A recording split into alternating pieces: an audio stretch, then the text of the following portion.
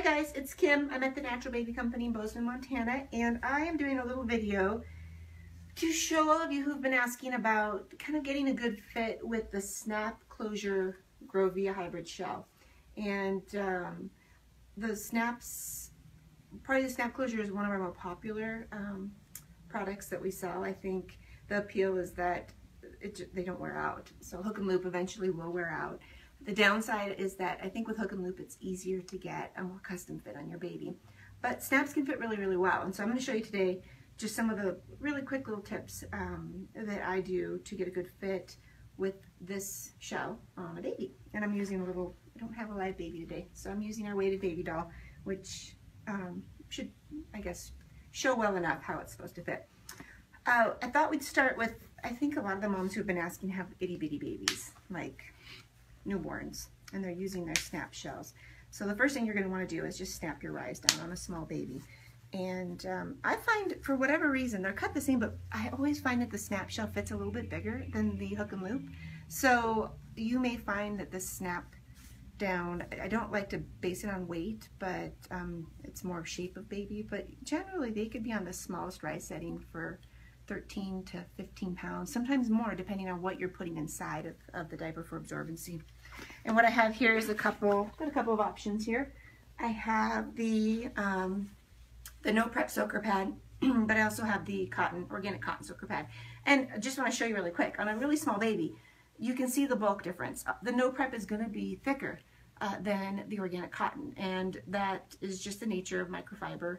The no prep is much more absorbent than the organic cotton too. So in general with diapers, the thicker the diaper, or the more layers the diaper has, the more absorbency it's going to have. So I am going to show the cotton in here. So you would snap your soaker pad, and this soaker pad is actually brand new, so it has not been shrunk down, but it still fits pretty darn well inside this shell. Usually after you do your prepping, your soaker pads, your stay dry or your organic cotton are going to shrink down and fit better inside of your shell. So the first thing you're going to want to do is make sure, I'm just imagining baby's belly button here, make sure the back of your diaper is level or higher than baby's belly button. And it's really, really important. I see it often, especially on small babies, where it gets started down kind of low or wiggles down in the process of changing them kind of low. You want to make sure it's up nice and high. That's going to give you a really good fit. I like to pull the soaker pad up against baby's body first. I find that you really want to get that soaker pad flush up against baby's body so it has the opportunity to grab moisture or liquid as soon and as quickly as possible. And then I'll flip this up. So the next thing I like to do is make sure I have the rise fold pointed up, not pointed down. And I've shown this on some other videos too, and this is true of any one-size diaper. When you point this rise fold down, you push this fold and this bulk down into this leg crease here, and it makes kind of a wonky, wrinkled fit. So flip it up, and you'll get a much smoother fit that matches with baby's body. Okay, so on a snap diaper, different than hook and loop, the most important snap is always going to be what I call the hip snap. It's the snap that's closest to baby's hip.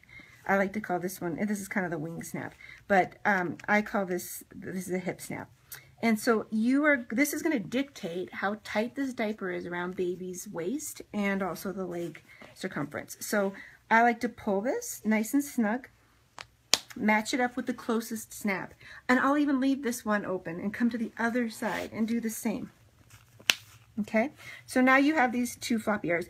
These don't really do a ton other than fasten this wing down. So it doesn't matter as much that you get it on just the right snap. It really, these hip snaps are the most important. So the next thing I would do is take this and try and find the closest snap. I'm going to stretch a little bit on this one. And this one, it's kind of landing a little wonky on this baby. And that's okay, because again, these first snaps that you've closed are the most important for fit. And there you can see, you get a nice good fit. Great around the legs, even this little tiny baby doll that has, I think, legs that are pretty indicative of what you would see on a newborn. And then around the waist. There is,